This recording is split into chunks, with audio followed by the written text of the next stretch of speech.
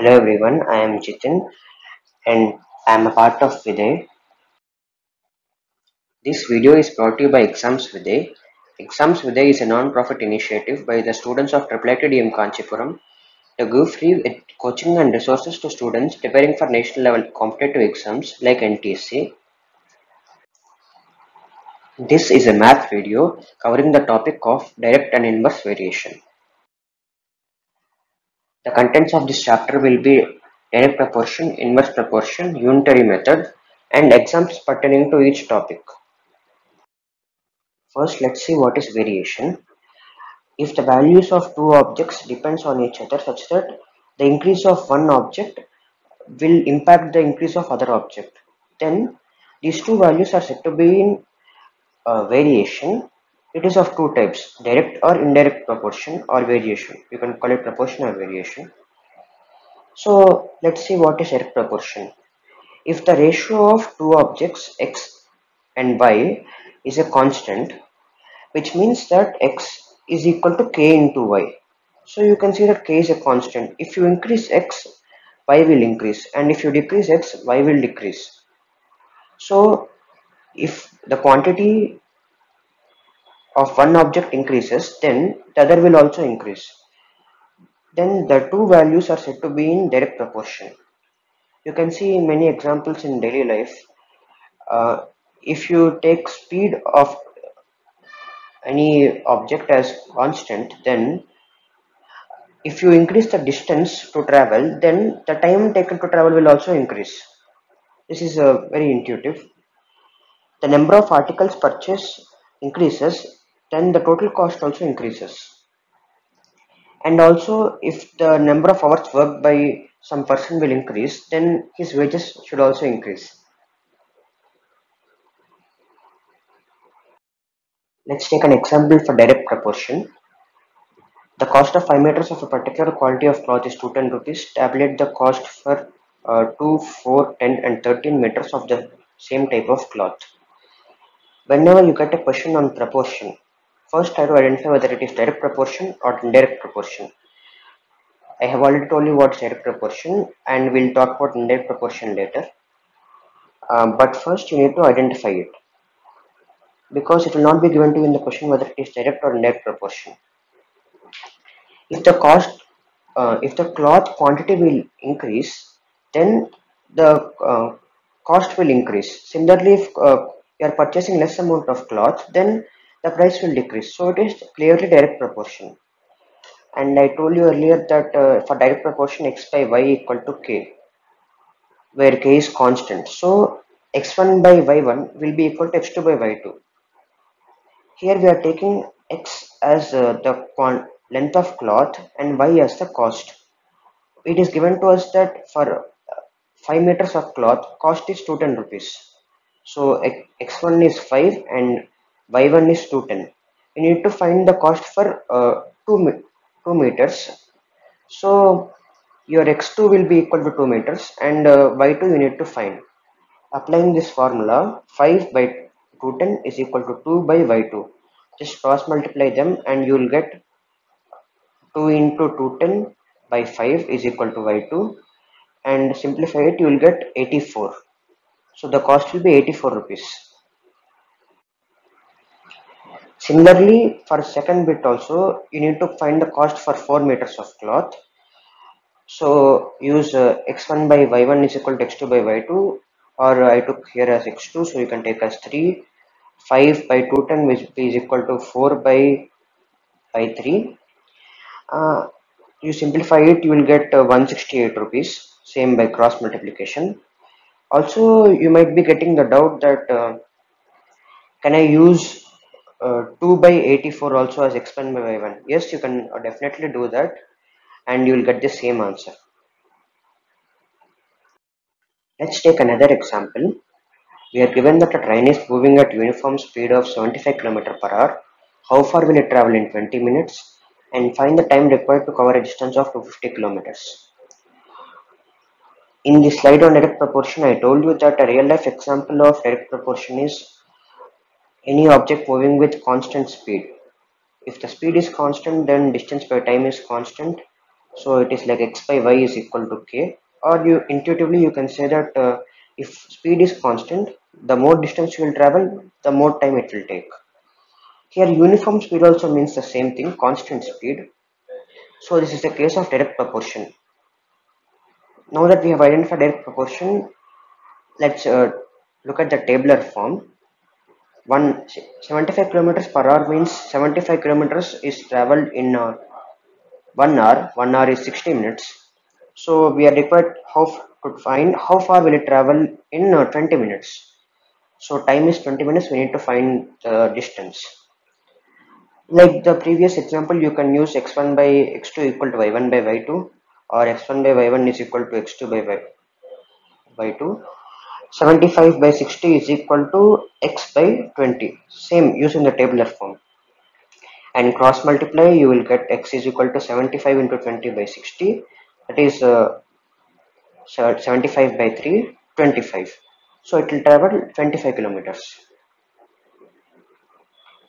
Similarly, in the second example, we need to find how much time will it take to cover a distance of 250 kilometers. Here you are required to find distance in previous first bit, and here you need to find the time.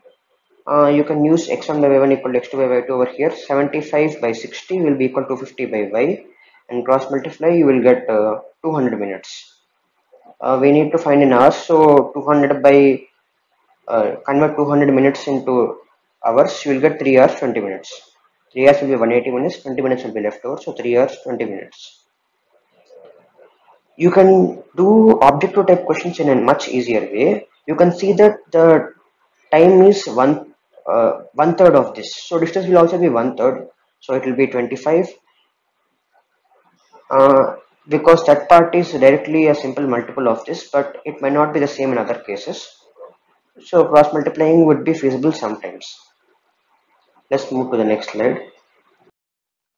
Okay, now we'll see another type of proportion, which is indirect proportion. I told you there are two types of proportions, direct and indirect proportion. This is the second type, indirect proportion, or you can call it indirect variation. If two quantities may change such that if one quantity will increase, other will decrease, and vice versa. So if one quantity will decrease, other quantity will increase. This type of variation is called indirect proportion. The definition is that two quantities x and y are said to vary in inverse proportion if there exists a relation of the type xy is equal to k, where k is a constant. So if you take x1 y1 a pair in indirect proportion and another pair x2 y2 in indirect proportion, then x1 y1 is equal to k and x2 y2 is equal to k. So x1 y1 is equal to x2 y2. That is what you can see over here, and both are equal to k. If you transpose this, then you will get x1 by x2 is equal to y2 by y1. In the previous case of direct proportion, we had x1 by y1 is equal to x2 by y2, but here x1 into y1 is equal to x2 y2. That is the difference. Yes, you can see this in real life also, in many places actually.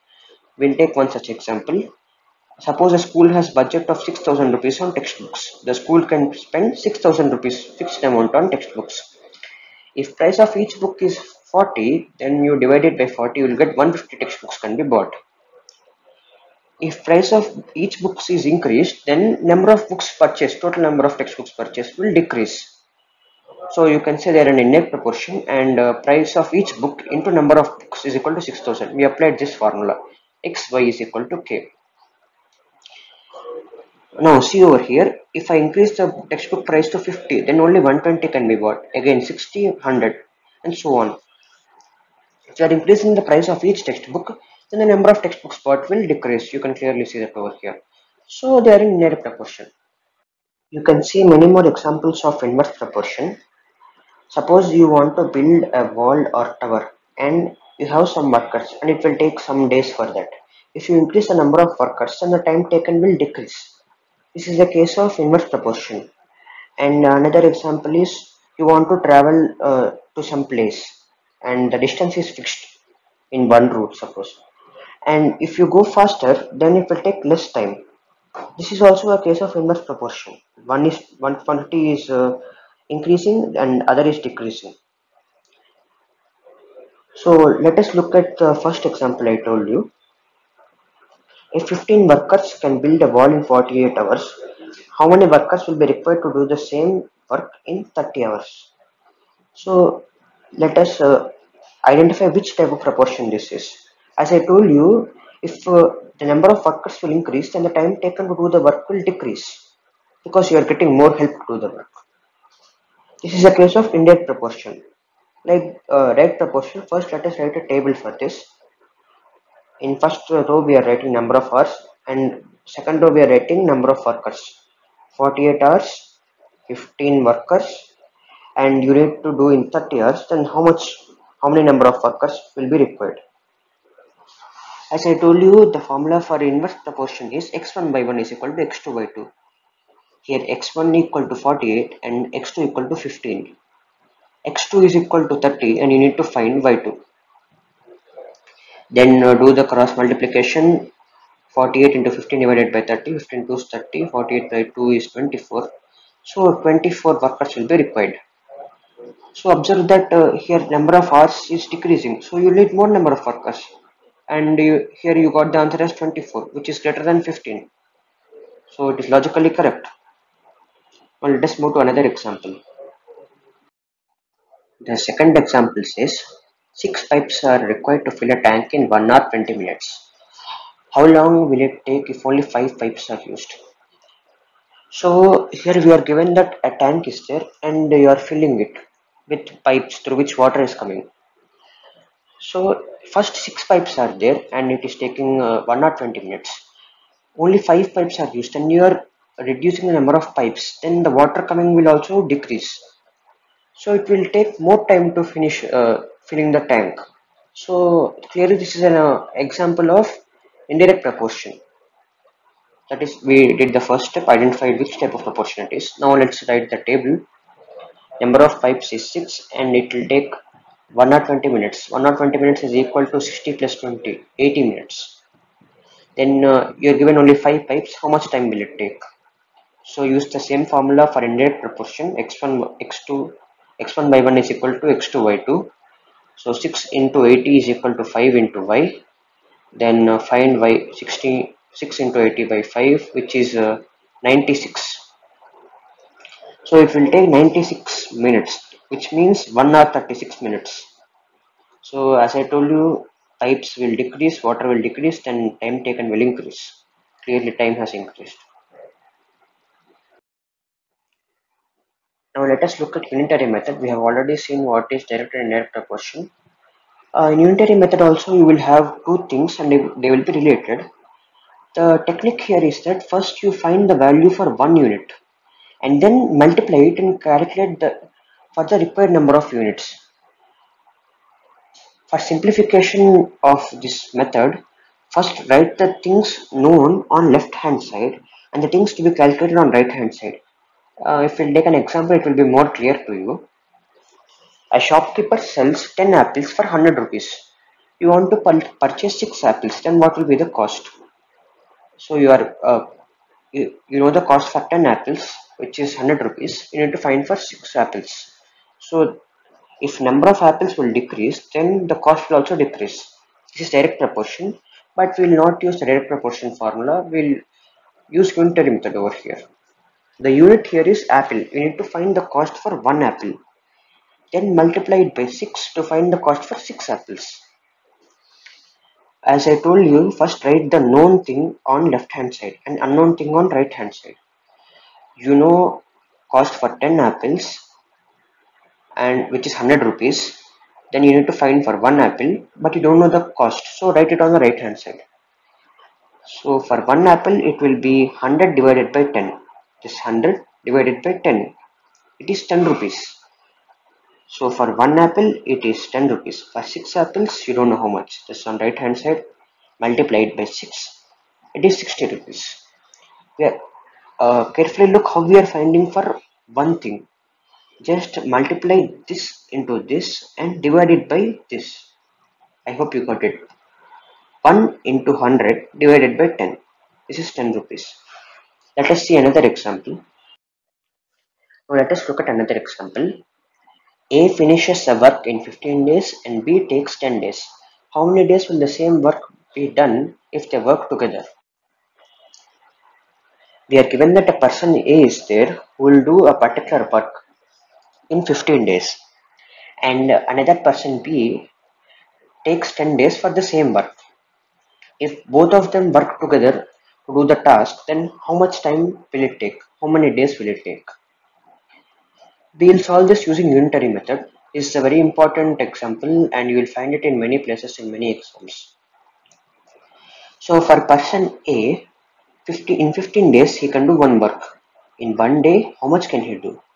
So the time is unknown. So the amount of work is unknown. So write it on the right hand side. And the time is known, so write it on the left hand side.